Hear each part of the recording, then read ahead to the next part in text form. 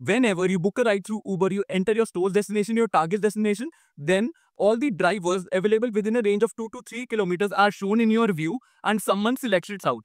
How does it operate? As soon as the user opens the Uber application and enters the source and destination details, a call goes asking for all the nearby drivers in its location. Latitude and longitudes are passed in this call along with the radius to search the drivers in. The API returns a list of available drivers, and the second step is requesting for the ride. Here, in a post call is made, the first step involved is pricing and matching. How does it happen? All the nearby drivers are notified about a new trip along with the pricing details. One driver accepts the request, makes a post call for the acceptance of the ride. Once the acceptance has been done, the user gets a push notification telling that this driver has accepted the request. Now let's start tracking that driver out.